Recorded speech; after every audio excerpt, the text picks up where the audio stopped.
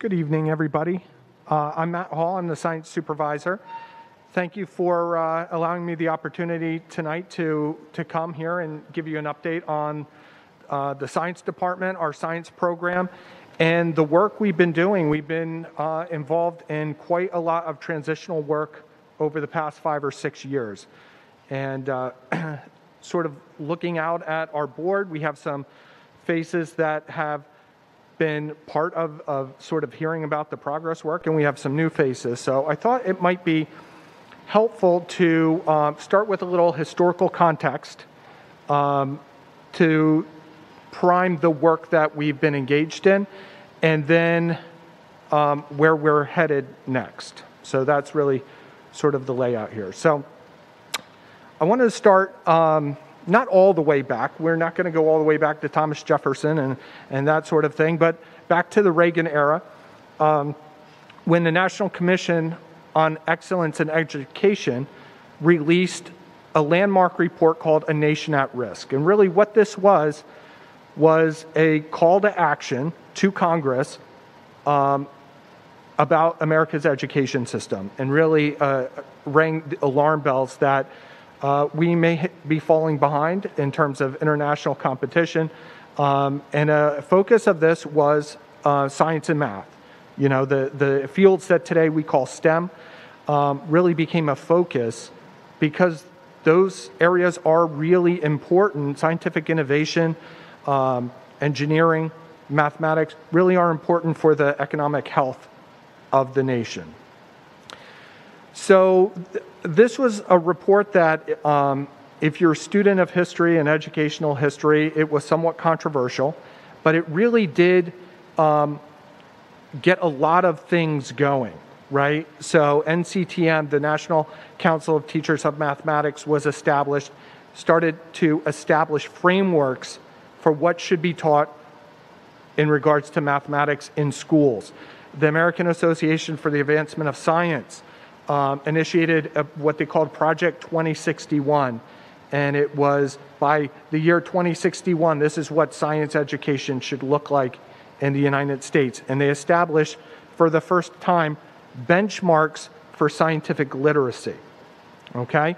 This was in the 90s. The National Research Council developed the National Science Education Standards.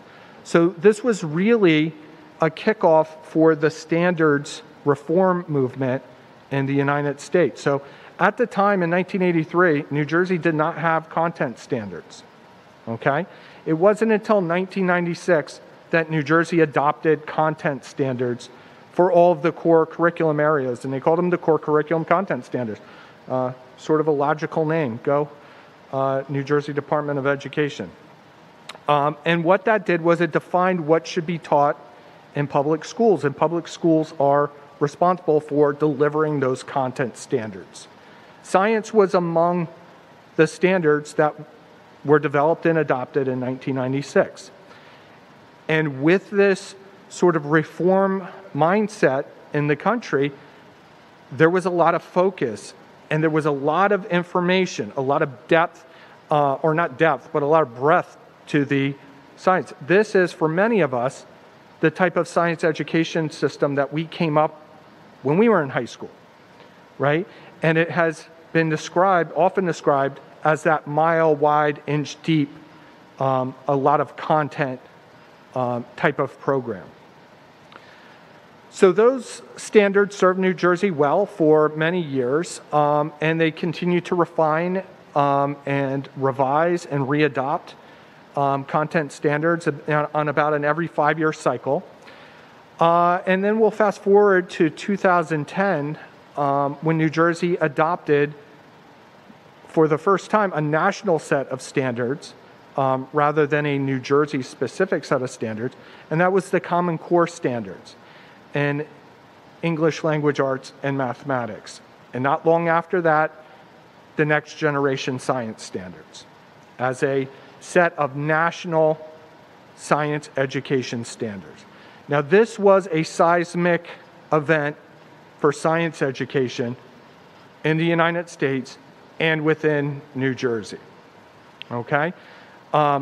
They were adopted or renamed in 2016, the New Jersey Student Learning Standards for Science. And if you were to compare that set of standards to the next generation science standards, the only thing you would really find different is the logo at the top of the page. They were pretty much exactly the same. In 2020, they were readopted with minimal changes for high school. So we are in that era of next generation science standards, and the next generation science standards are quite different than earlier standards, that mile wide, inch deep. So how are they different?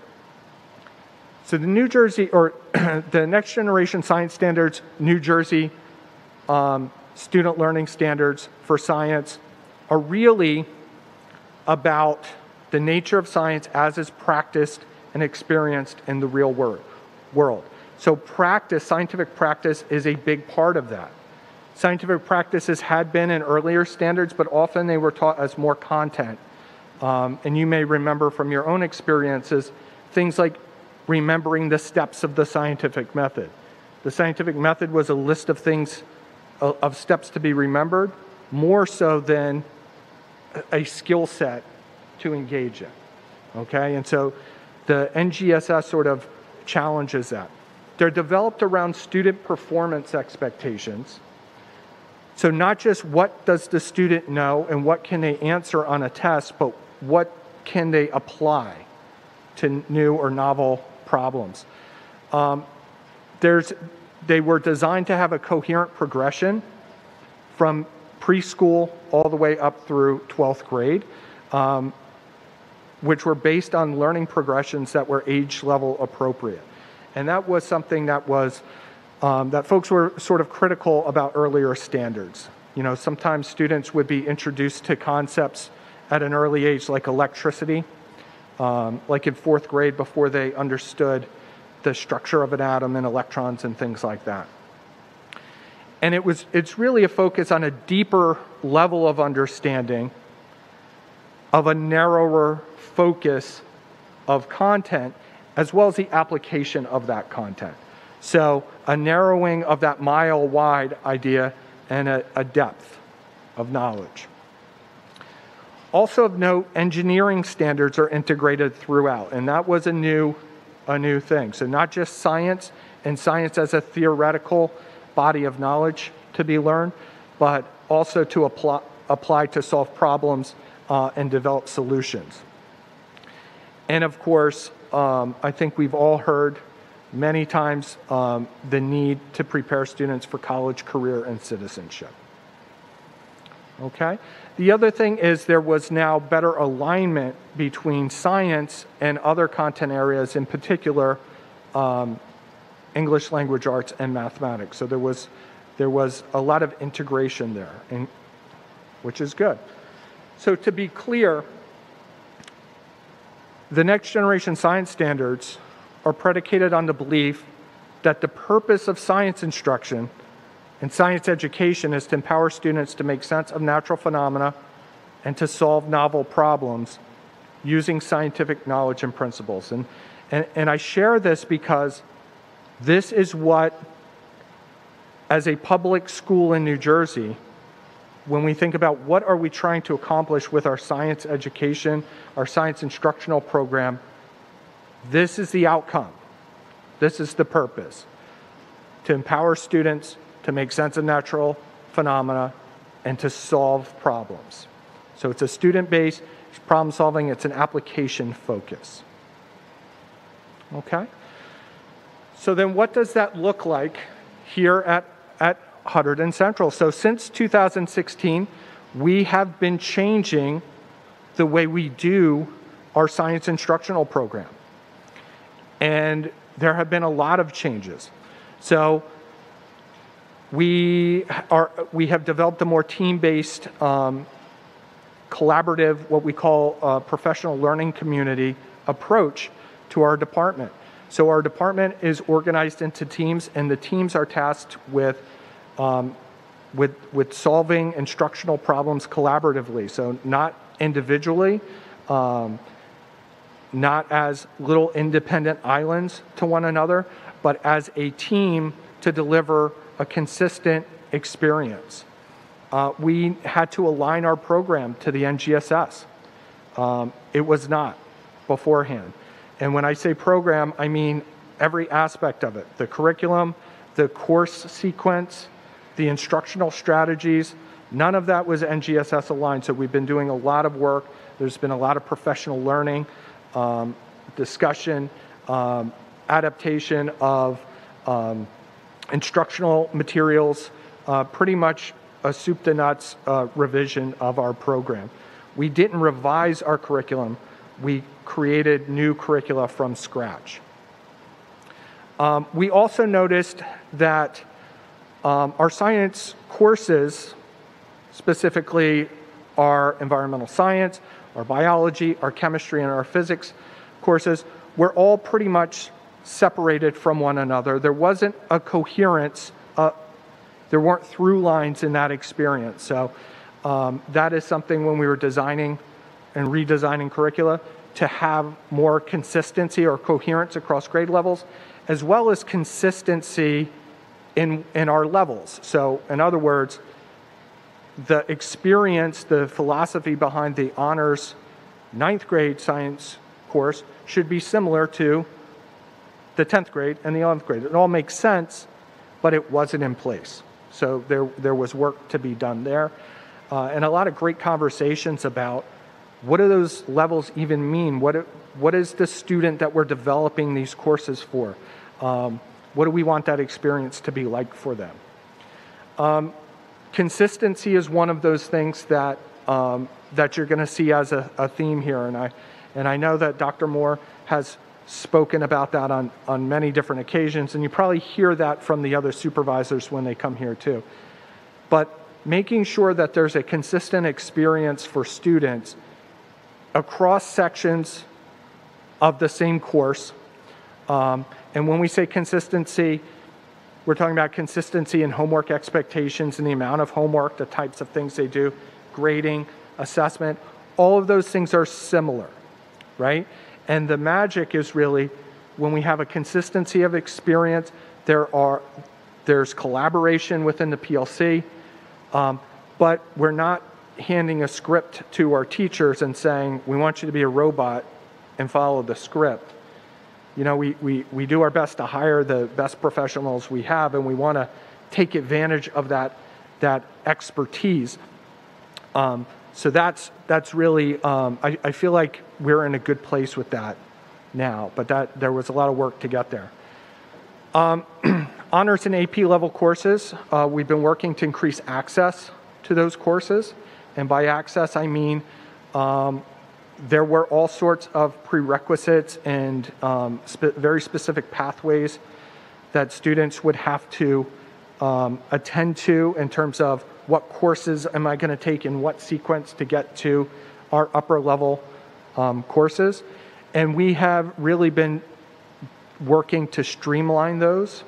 And for every one of those gates that we put in front of a student, to be really, to interrogate them, right? Is this really a wall that we should be putting up? Is it necessary to the success of that student? And is there a way that we can do this in a different way? And one example is our AP Environmental Science course, which is now a choice for 9th graders.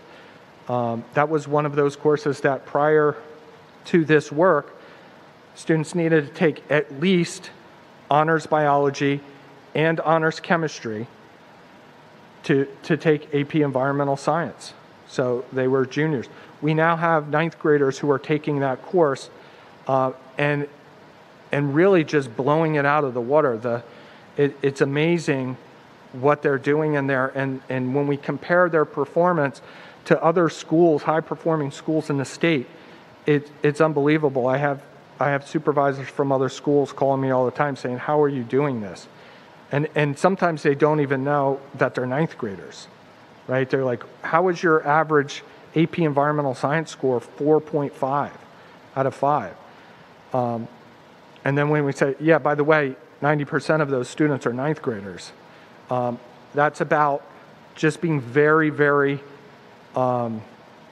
critical about the obstacles that we're putting in front of students, the types of prerequisite knowledge that we're claiming that they need ahead of time, and a lot of that can be taught within the flow of the course.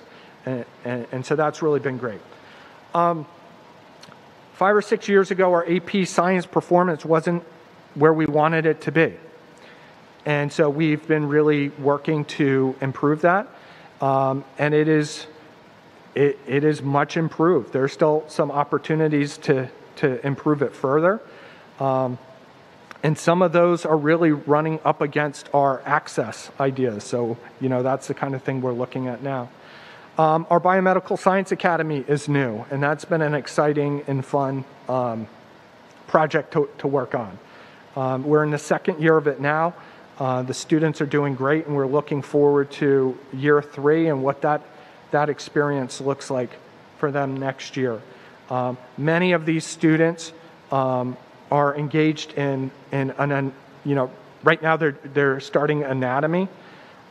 Many of these students would have never taken our anatomy and physiology class, and yet they're in there, they're learning all the bones and muscles and the human body. It's really fun to see. We've successfully adapted our instructional program throughout the ongoing public health emergency, right? That was a huge lift that we couldn't have done had we not established a lot of these other things, the PLC teams, these common ideas around teaching and learning and the collaboration. So that has been really a huge success. Okay, so I have been talking about our course sequence. I won't spend a lot of time on this, but I wanted to touch on our course sequence as a look at what does our program look like. Okay, so I mentioned before we are delivering the science standards, the next generation science standards. Those are really organized around 3 disciplines. So you have your earth and space science, your biology, life science, and then physical science. So there are really three focuses of science, and those sort of go along with the graduation requirements for the state. So when we design a science program, what we need to do is deliver the standards and make sure that that experience is accessible to all of our students, no matter what level, or whether they're English language learners or they're special education students or they're in our Aspire program or what have you. All of our students need access to the full breadth of the standards. We also need to make sure that we are providing for them a structure to achieve the graduation requirements in science. And the way those work is students need 15 credits, but they're specific credits, like clusters of credits. So one cluster of 5 credits has to be in either environmental science, chemistry, or physics. Okay? A second cluster of 5 credits has to be in biology, life science. And the third cluster of credits has to be in another lab or inquiry-based science program that is aligned to the standards.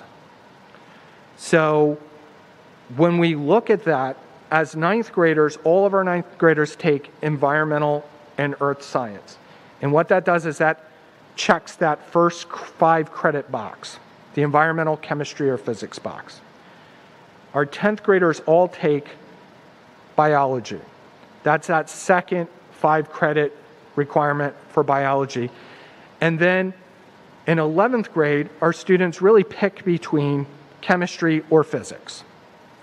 And most of them, frankly, take chemistry. I'm not sure why. I think that's the way it has always sort of been.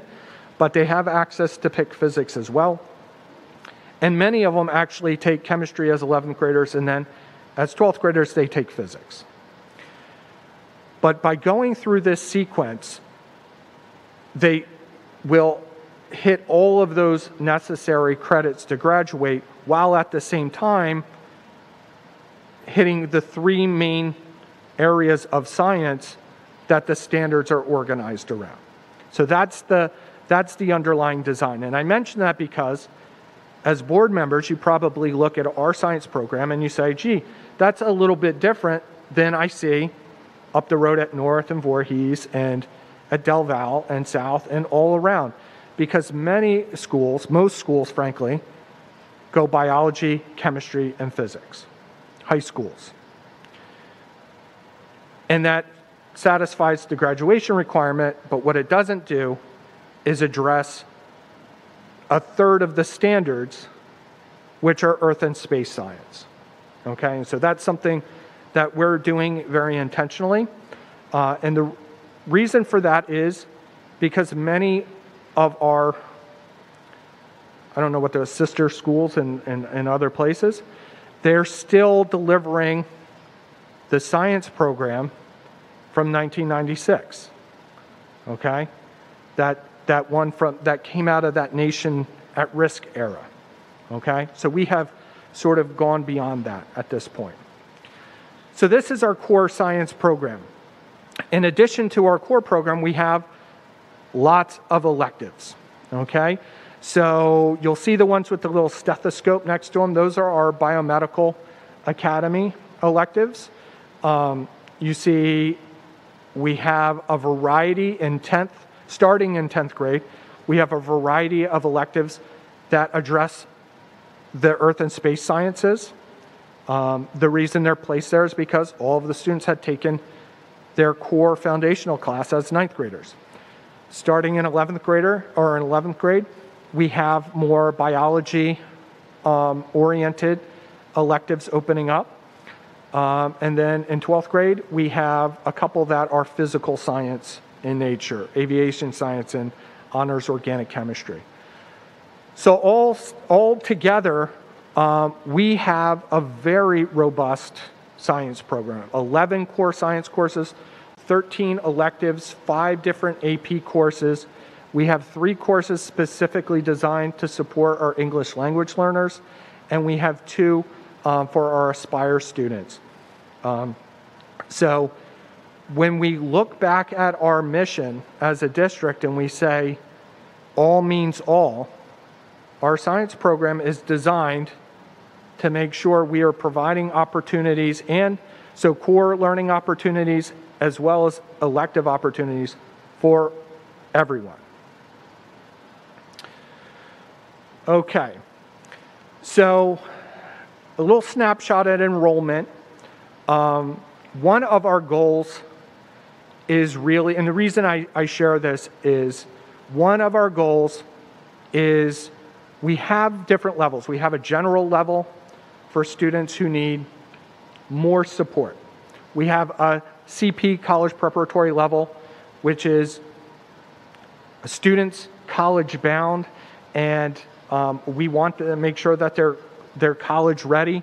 That's the level. We have honors. It's more rigorous. It goes deeper, more enrichment built in, and we have AP. So our goal is to really sort of have an on-ramp to our science program for all of the 9th graders coming from our sending group, or if they're coming from, out of district or something like that, but also to sort of push them up and have them reach and sort of move up. So one of our goals is to see these percentages sort of creep up over time. So a couple numbers to look at here. If we look at honors, environmental, and earth science, 27% of our students, and this is this year's data, 27% of our students are taking that.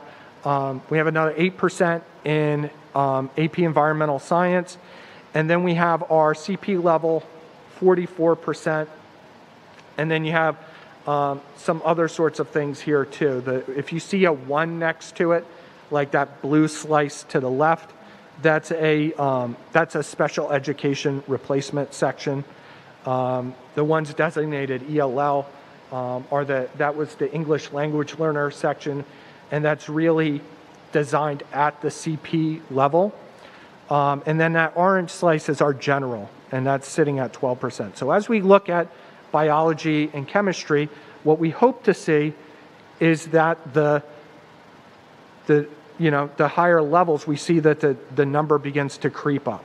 So we'll look at biology, and you can see that there's a greater percentage of students in honors biology than we saw in the earlier slide. And it's really being pulled out of CP. So we're not seeing the general level push up the way we want. That's an area that we're looking at. But you are seeing the CP level really push up into the honors and AP more so. So I would say that's sort of a mixed bag in terms of success. Chemistry, you can see it's a similar trend, but that slice of orange there is bigger than we want it to be, right? So that's an area that we're looking at as well. There are less slices of this pie. We do not have this year an ELL chemistry course. That's something that's in development for next year. So you see that. And then physics. Physics is a little bit harder to interpret because we don't have a general level of physics. We start at CP. So I include that one just to be sort of as a completionist, but it's not really a good comparison. Okay. All right, so how do we deliver this? So let's look at the department by the numbers. So the science department consists of 30 teachers. Partnered with our teachers, we have 8 special education co-teachers and 2 ELL paraprofessionals, which really the special education co-teachers and the ELL paras, they really are a tremendous resource for our science department. They're fantastic, and we're so grateful to have them supporting our program. In terms of certifications, certification in New Jersey is another one of those things that's an important variable to consider with your program, because unlike English or math or social studies, where there's one certificate, in order to teach a specific science course at the secondary level, you have to hold a specific certificate. So we have, of our 30, half of our teachers are biology certified, okay? We have 5 chemistry certified teachers. We have 5 earth science certified teachers, 3 physics, and we're very fortunate to have 8 physical science certified teachers. So you're probably asking, what's the difference between physical science and physics? So a physical science certificated teacher can teach physics, chemistry, or earth science. An earth science teacher can teach earth and space science courses. A chemistry teacher can teach chemistry or environmental science. A biology teacher can teach biology or environmental science. And a physics teacher can teach physics or environmental science. So when you think back at our program, our 9th grade course is environmental and earth science, which means that all of our 30 certificates can teach that course. Then our 10th grade course, our next most sort of enrolled, is biology. And our biology teachers, when we recruit them, they're teaching biology, they're teaching biology electives, they're teaching our biomedical academy, and they're teaching our environmental and earth science courses. And our physical science, we're fortunate because those are the teachers that can sort of pivot between physics and chemistry. So the takeaway from this chart is that we have a lot of flexibility in how we staff, okay? Which means that so when enrollment shifts or when we do our sectioning based on student requests and needs, not on saying, hey, we have 3 sections of this, so we're going to pick 3 sections worth of students to go there. We're able to flex our staff to cover those really no matter what happens. So that's really a strength of how our distribution of certificates here. Okay, in terms of educational background, 2/3 of our department has an advanced degree. They have a master's or a doctorate. And many of the 8 you see in bachelor's are actively working on a master's degree right now. So it is a group of very, very dedicated, very smart, hardworking individuals. So really terrific. I mean, I count myself very, very fortunate to be able to lead the team that we have here. I've worked in some other places, and I will say the Hunterdon Central Science Department is the best. They're the best that I've worked with, and thank you for your support as a board, because it wouldn't be this way without your support. Okay, in terms of years in district, the average is about 10 years. So most of our science teachers have about 10 years of experience. You can look at some different ways of looking at central tendency there, but the takeaway from this is we really have we have a bimodal pattern here. We have 25% of our department is new, 3/4 of the department is not, and we have unfortunately quite a few of them that are heading towards that retirement side of the chart here. So that's something that we're going to need to watch. When I get to some of the challenges that we're facing, staffing is number one. That's our number one challenge. Okay, so priorities. So we talked about the mission of the science department. We talked about the composition of the science department. We talked about how we deliver our science program. So here we are. It's the 2021-22 school year, and we have priorities. So we did a look back at what we've accomplished. Now, what are we looking at next? So first of all, the pandemic has been a huge challenge, right?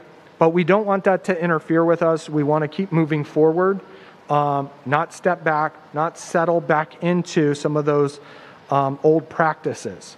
And I know that's a theme here at Hunterdon Central, and we're all very much dedicated to doing that. Leveraging the lessons learned from the last couple school years to move forward with flexibility and to continue to seek that vision that's in the strategic plan. Okay. Another priority, safe return to experiential learning. The NGSS is, at its heart, a constructivist design. Students learn through experience, right? That's at the heart of everything we do. And last year, we couldn't do a lot of that. We couldn't do labs. We couldn't do a lot of the collaborative work. So this year, that's a big focus for us. We don't want to fall into habits of, sort of isolated, independent, sort of old school, book and worksheet kind of things. And so that's a challenge, frankly, and it's a focus for us. We also want to safe return to student collaboration. And of course, all the changing quarantine rules and stuff like that have been, that's stuff to navigate. Okay. Development and implementation of common benchmarks is a huge focus. And I'm going to get into assessment in just a moment in more depth to help you sort of understand the work that's happening there. But, needless to say, we're developing common benchmarks for all our science courses that are aligned to the NGSS. And that's a key there. We're also working to improve the staff proficiency in utilizing common assessment data. Okay? Frankly, most of our teachers are used to conducting assessment and looking at assessment in isolation and not comparing it with one another and learning from one another. And so that's a sort of a habit that we're working to break. And we really want to particularly focus on utilizing collaborative data, common data, collaboratively to identify any disproportionalities that exist in the performance between various subgroups. Okay, and we're going to look at an example of that in just a moment. Okay, equity and inclusivity are a huge focus. We tend to think of science as this pure endeavor, a pure discipline that is sort of separate from, the politics, and, it's very objective. There's no subjectivity and things like that. But that's, that's not the reality, right? There is a perspective that we tend to look at things from, and we want to make sure that the experience is relevant to the students who are learning it, right? So we need to make sure that there's representation, that students can see science as something that's relevant to their own lives and see themselves as potentially being scientists or engaging in scientific work.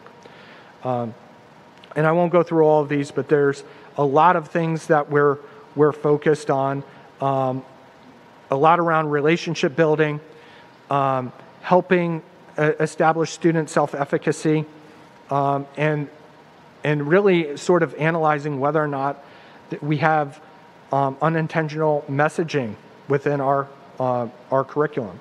One place that we've been really having some great conversations is around talking about genetics, right? And when you talk about, we tend to talk about mom, here's the mother's genes and the dad's genes, and we're going to do a cross, and maybe being a little more aware of the language being used, and separating biological gender from identity when we talk about that. So challenges. Challenges to moving forward with our priorities. Staffing, I mentioned, is our number one priority. We have just had a terrible time finding folks, and that's not a phenomena that is a Hunterdon Central phenomena. I'm hearing it all across the state. I know it's a national issue. I hear almost daily from colleagues in other districts who have open positions and can't find staff. And we have really had a lot of challenges staffing, and we tend to have pretty stable staff, right? So even things like maternity leaves or medical leaves, we are just not getting applicants, and that's scary.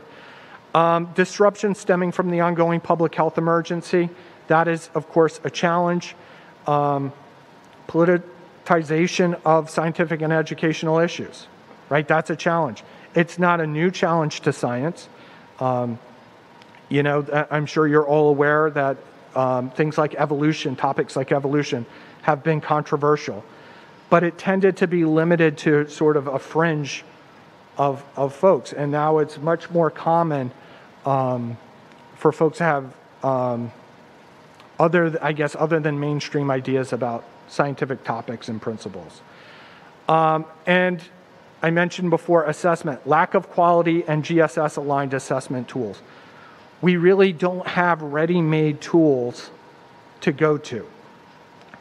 So what are we going to do about that? So an example of that, in the fall we did Start Strong. And we have not had a state science assessment in several years. And the last time we had it, it was really a pilot. So we don't have longitudinal data to compare it to. And we really don't, and frankly, the tools that we're seeing are not measuring what the NGSS is telling us we should be teaching. So I share the Start Strong assessment data as an example of that because we administer this test, and this is the kind of stuff we get back, right? So all of the students, if you look at the top here, let's see if my laser reaches all the way over there. Maybe not. The top left that's our 9th grade Start Strong assessment data, which is intended to measure where the students were with regard to at the end of middle school. And we get 3 basically groups. We get green is less support, yellow is some support, and red is strong support, but not specifically what do they need support in. 12th grade, we also administered it, and you could see, I guess, that it's a little bit better. There's more green. But also, we're administering this to students who may not even be taking a science course right now. So there's really not a vehicle to provide support, even if we knew what it was. So this data, I mentioned, is sort of mostly useless, but there is something that comes out of this that is important and we need to know more about. And if you look at the graph in the bottom right-hand side, that's our demographic breakdown. And there's something in here that I just don't like to see.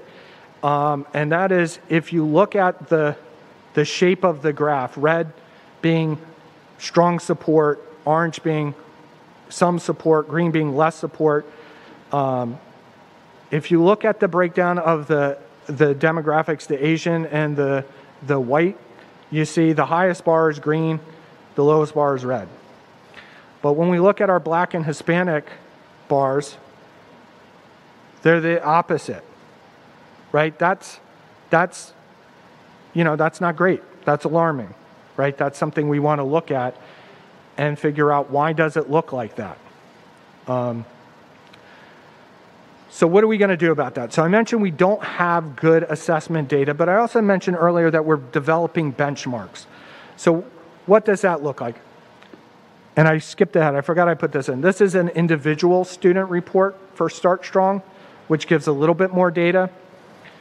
But this is not something that we get a report. We get PDFs to send to families, but we don't get a breakdown of this to even do anything, and it doesn't line up with the content standards. So it's sort of wonky. All right, but I wanted to get to what we are doing instead. So we are currently developing, because there really aren't any out there, NGSS aligned benchmarks for all of our core courses. And at this point, we have 2 developed for each of our core courses. And the way we did this was we developed blueprints for what needed to be taught, and we built the assessments off of that. And so this is an example of what that might look like for our environmental nerd science. We have our major curricular topic, the knowledge, comprehension, and application details, what standard it is, and the percent weight of this topic on the assessment, and the number of items. And so the teachers built these blueprints, and then they went through and they further identified level of rigor in terms of Webb's depth of knowledge model, and then the actual point weight of the test. And once this was all done, then questions started to be developed. Okay? And the way we're doing this is those questions are being loaded into the Linkit platform. And then when we administer these tests, we can break the results down by all of these different components. What's the standard? What's the depth of knowledge level? What's the particular topic? And we can go through and really, in a very granular way, look at student performance. So at this point, we have administered our first benchmark, and we are going through and we're sort of, doing a baseline setting. We're looking for questions that may be problematic that we need to adjust. But it's really promising, and it's It's sort of exciting to see. Here's sort of a snapshot of what that might look like, the kind of data that we can get with the platform. So you see the top left is really just a distribution of all of the students together. It looks pretty much like you would expect. For those of you who like statistics, it's a left skewed curve. That's what you would sort of expect. On the top right, you can see a breakdown by standard, and it color codes it for us. And then the bottom is an item analysis. And so you can see things like that orange one that jumps out when you look at it. That's a question that way too many students got wrong. And so what we do then is we go back and we look at that item and we say, why did they get that wrong? Is it the wording? Is it something that the activity is not effective? But it's really giving us a lot of actually useful data to work with. Okay, so we talked about some of our challenges. I thought it would be nice to end on a positive. What are our advantages? We have a lot of assets with regard to the work we do. So first of all, the science department staff is committed to their students. They're absolutely committed to the students and the student experience. That is not a problem for us. I have to say thank you to the board and thank you to the administration for the support. It's phenomenal, and the support that you provide us as a department and as a school is directly related to how we have accomplished as much as we have. So thank you. We could not have done this without that support. Our community values science education, right? This is a community that knows that, we have many folks who work in scientific fields, technical fields, things like that. It's valued. It's not we don't have problems recruiting students to take science classes, and that's great. So, I'm very grateful to the support we get from the community. And STEM careers are attractive to many students. So that's an asset that we enjoy for sure.